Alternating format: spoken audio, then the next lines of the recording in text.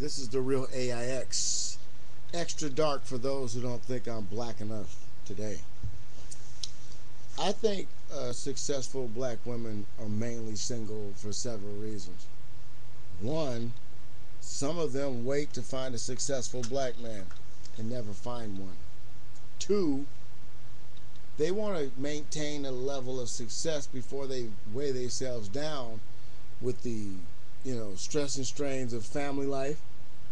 And three, if they find another black man while they're successful, they may want to just be with him, other than putting themselves in a situation to where he may flip, lose everything he got, and take what she's got because of what she's seen in life.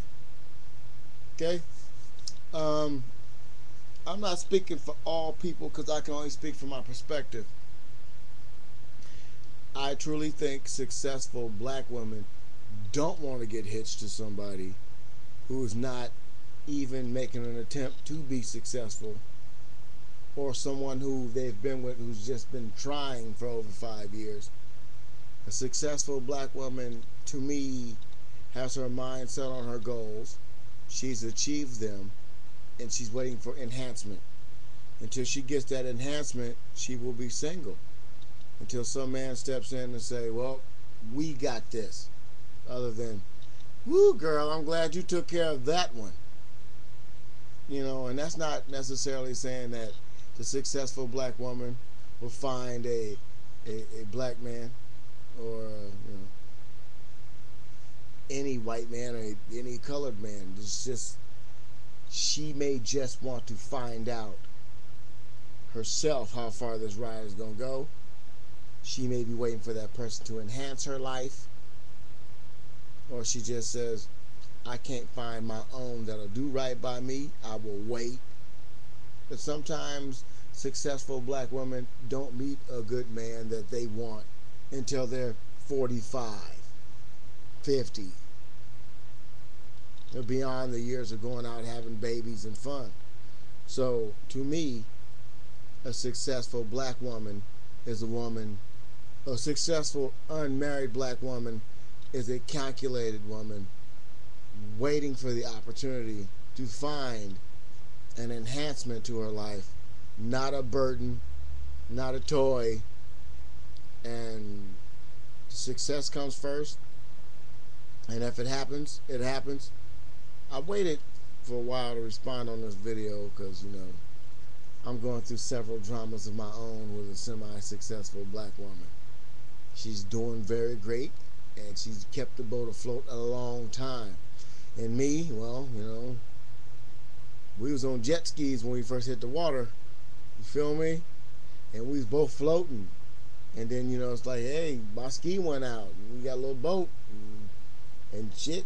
And she been keeping the boat afloat. And some black man cannot handle the success of a successful black woman and tune out. And the black woman says, well, if I can't find a black man, and fuck it. Some women actually want to wait for their own. And some women just say, you know what? It's the time.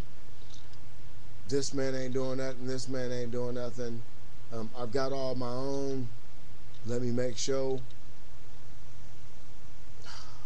That food cooking. I hear it calling. I'm a great cook. But hey, sometimes when you're with a successful black woman, she don't want to cook. She don't want a housekeeper. She wants an equal. And I'm not saying that because I'm having problems, because I am an equal in more ways than one.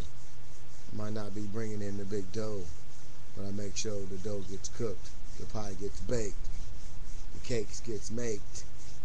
Shit happens. So, like I said, in my opinion, a successful unmarried black woman is a woman waiting for an enhancement to her life, someone she can live with as an equal because of the inferior men that she's met in her life, or someone that's going to be there just for fun in the end, someone that can be married to as a companion, somebody to grow up with. There's only 3 options for a successful black woman, and I think I laid them out the best I could, in my opinion. Because if I was a successful black woman, the least I would want, the least I would want is a successful man. Period. Near the end, I want to be able to go on that cruise and sit back and enjoy the fruits of my labors. Period. Just like anybody else would do, male, no woman. Thank you for your time. Let me comment on this video. I've been trying to stay away from the race comments because if all you stuck on is talking about how bad a black woman is, or how bad a black man is, or how bad white people are, or how bad this is, then all you get stuck on is the topic that people know you for. I talk on every topic I can possibly get my hands on. And what I live for the most in life is to be part of something successful.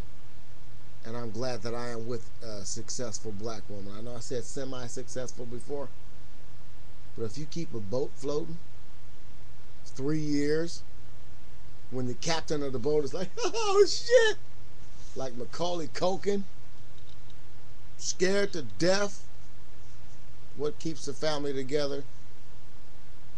You're only as strong as your weakest part. And if there's a successful black woman out there, don't be a weak man no matter what color you are. Be an enhancement to whatever woman you are with, regardless of what color she is. Because to be a man without flavor, without substance, is just to be a dick swinging in the wind.